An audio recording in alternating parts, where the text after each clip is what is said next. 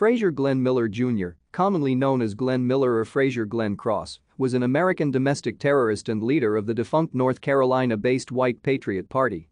Convicted of murder as well as criminal charges related to weapons and the violation of an injunction against paramilitary activity, Miller was a perennial candidate for public office.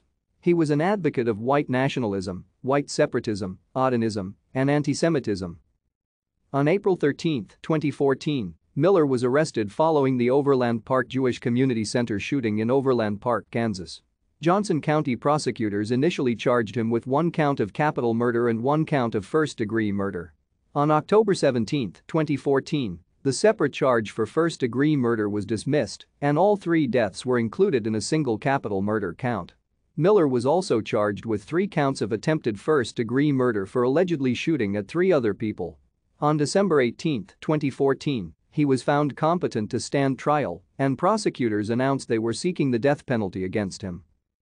On August 31, 2015, Miller was found guilty in the Overland Park shooting of 1 count of capital murder, 3 counts of attempted murder and assault and weapons charges.